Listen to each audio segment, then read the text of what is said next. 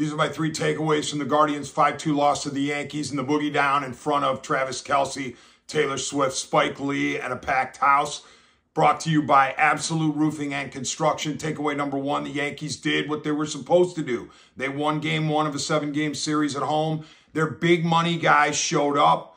Juan Soto homered, Giancarlo Stanton homered, and for that matter, Carlos Rodon pitched well. So you give the Yankees their credit. Good job to them. Takeaway number 2, the 3rd inning was disastrous for Cleveland pitching.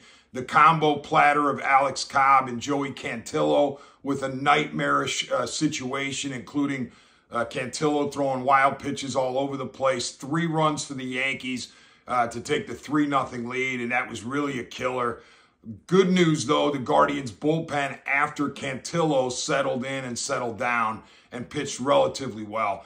And takeaway number 3, the Guardians aren't going to win many games when Jose Ramirez and Josh Naylor go hitless. But they once again got a contribution from Brian Rocchio at the bottom of the order.